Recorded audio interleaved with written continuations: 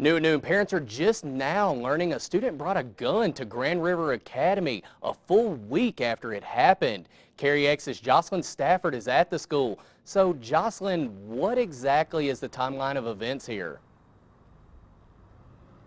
Ethan, this incident occurred exactly a week ago on January 20th.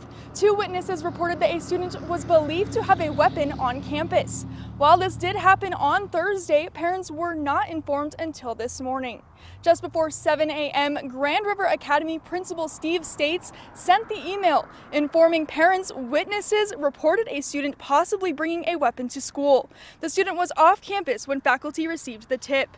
The email reads as follows. The Grand Junction Police Department was notified immediately and conducted an investigation.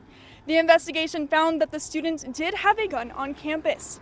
The email went on to say that student safety is a top priority for the school.